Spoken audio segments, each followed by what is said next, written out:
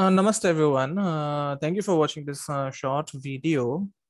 And today I'm going to speak about the rising sign Lagna, the conditions for its affliction, and how to get rid of that affliction.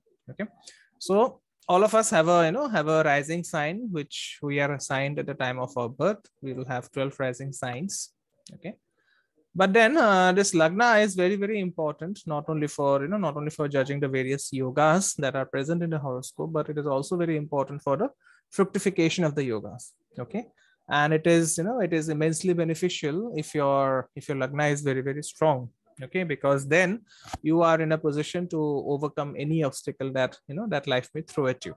Okay, but on the contrary, if the lagna lord is afflicted in any way by malefics, okay, if the lagna lord is afflicted by malefics, or if the lagna lord has receives aspects from from the functional malefics, say from the sixth, if the lagna that is receives aspects from the from the functional malefics like the sixth lord or the eighth lord or the 11th lord, then the lagna gets afflicted. And if the lagna is afflicted, then what happens is that the raja yogas that are promised in your chart, they don't actually fructify.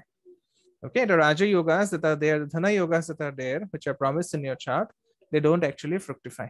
And this is, this is a problem, because, a chart could show a lot of promise, but if the Lagna is afflicted, then I'm not speaking about the Lagna Lord, I'm just speaking about the Lagna. So if the Lagna is afflicted, what happens is that, you will be faced with a situation when you'll have a lot of good yogas in a chart, but none of them are showing effect. Okay, and on the contrary, a strong lagna will ensure that all the bad things that are supposedly there in the horoscope, they can be, they can be overcome by your own effort, by your free will, whatever free will we have been provided in this lifetime. Okay, so what to do if your lagna is afflicted, right?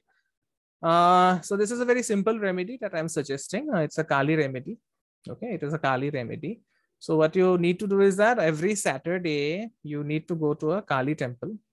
Okay, now don't go to an abandoned temple. Okay, you should go to a temple where the worship is done every day. Okay, so Saturday evening, go to a Kali temple and offer 3 things to the goddess. Okay, number 1 is red hibiscus flower. Okay, so it represents her rollicking tongue. The red hibiscus flower is representative of the rollicking tongue of Mother Kali. Then you'll offer a coconut, which is representative of your head, right? Because Lagna represents Lagna represents your power to discern and power that you have. And then you'll also offer some water. Okay, so these are the 3 things that you will offer on a Saturday evening at a Kali temple, right? Red hibiscus flower, a coconut which contains water. Okay, the coconut should not be the coconut should not be empty, it should not be dry, it should have water inside it. And finally some water. Okay, so these are the 3 things that you must offer to the mother goddess, and it needs to be done for 9 continuous Saturdays. Okay, if you are a lady who is doing this, you can then of course put a break for your for your monthly menstrual cycle, and then make up the remaining days.